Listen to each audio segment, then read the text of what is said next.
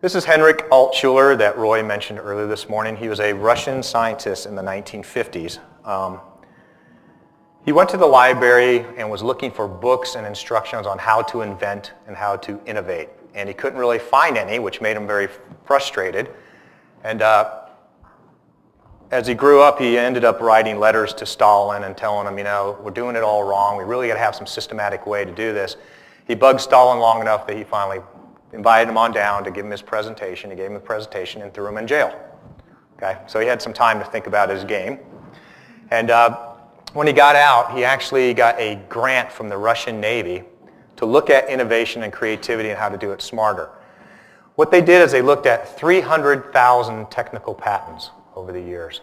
300,000 patents. And what they found is they fit into about 1,500 different categories of problems. And out of those 1,500 problems, there's really only 40 solutions. So that's what Roy was talking about this morning. Is it's pretty mind-boggling. You have these 300,000 patents, but all can be categorized into these 40 solutions. So why don't we use those 40 solutions as lenses when we look at a problem or an opportunity or how to make more money or how not to give money to your people in your family, and look at it through that lens, that specific lens, because history has shown that's how we've invented. Does that make sense to you guys?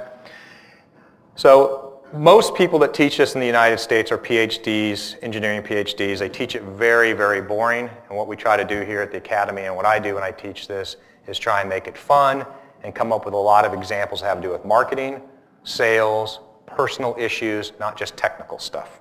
Because the lenses can apply to anything. What does R&D stand for? Research and develop. No, rob and duplicate. Okay? So he obviously stole that hairdo, right?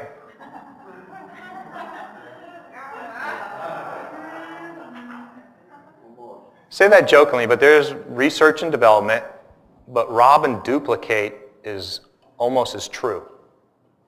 There is no such thing as a purely, truly unique idea. It doesn't exist. It's always even if you're not conscious of that.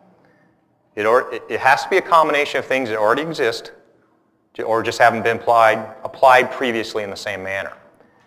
Or it's something somebody else told you about and you're not even conscious of it and you combined it with 3 other things. So I look at lens taking out number 2. Lens 2 is out of those 300,000 patents and a lot of the things that, as far as creativity is, you can make something better by taking something out of it. That's one of the basic 40 principles. Think about fiber optics for a minute. What is taken out of fiber optics? The actual machinery that makes the light. All you really want is the light at the very end of it for like surgery. Okay? So you've taken out all the machinery, I just want the light. A central vacuum system, remote compressors are the same. What's been taken out of a franchise, out of the whole franchise model? What's that? Risk. The risk has been taken out, individual ownership, the marketing's been taken out, the risk of the business model has been taken out. That's why franchises are so successful is we've taken out all that risk and the failures because we've already proven how a McDonald's works. Does that make sense?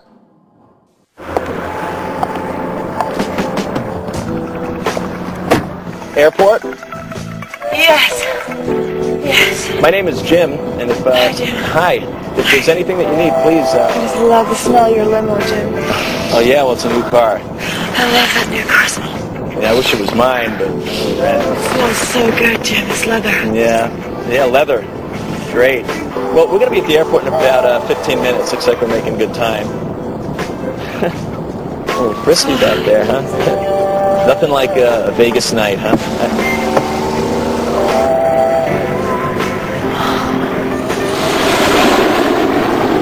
Here we are. Hillary, yes. Well, look, just tell me about the polo match. We'll be serving tea and crumpets around about 2 o'clock, okay? Yes, I know. I know. Well, Mommy's going to make you there. Okay, what happens in Vegas stays in Vegas commercials. What was taken out of that commercial to make it more effective and more interesting? What she actually was doing. Why is that really important? It's your imagination, exactly. And what is naughty for you is probably different than what's naughty, well, maybe not him, but her, okay? Right? So it allows the viewer to identify with that commercial better. Another one in that series was a bunch of ladies sitting around the pool and they got a cell phone and, oh my God, you didn't take a picture of that, did you? But they don't ever show you what the picture is. So that's done intentionally to make the commercial more interesting. I interviewed these guys that made these commercials, this whole series, and talked to them about TRIZ and TRIZ and taking out lens, and of course, they'd never heard of it. Most people haven't heard of TRIZ, and a lot of people that are naturally creative use one of the 40 principles. They just have never heard of TRIZ before. That's just what they naturally do. Kerry Mullis, who has been to the academy here, he uses the other way around exclusively, and he had never heard of TRIZ before either, and he's already won one Nobel Prize from doing that. Okay? So taking out, how can you take something out to make it more interesting? Is that picture interesting? What's been taken out of it to make it more interesting? Yeah, what they're looking at, what's really going on. You don't know if that's a happy scene or a sad scene, right? How many photographers are in here? Okay. It's a concept, and Roy talks about it a lot too, called frame line magnetism. How do you take something out of the frame of the image to make it more interesting? If you want to make a picture better, the simplest thing you can do is frame up your object, get ready to take the picture, go ahead and take it so you can compare the two, then look and see how far you are from the object, and if it's possible, move twice as close and take a picture again, and then compare the two in your personal photo albums. The second picture will be better because some of the information's missing and your brain wants to be teased.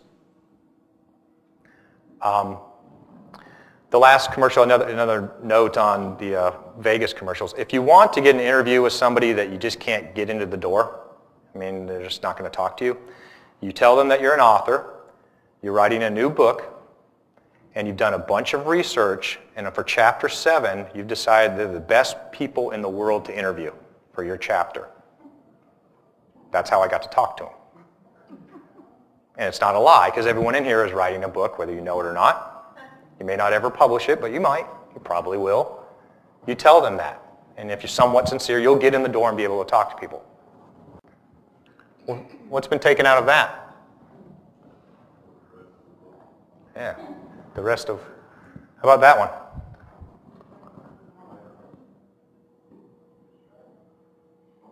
Yeah, we don't know if it's a cat or mama's coming back or the... what, right? Black hot half cup of coffee, please. Excuse me? Can I get black coffee? Black coffee! There we go. Ready to go. 50 more legs, please. What? They got a 50 more legs, please. English. Got it. How does that make you feel? What is it, bollocks? What? That's disturbing, Ozzy. Make yourself heard with the full QWERTY keyboard Samsung Propel.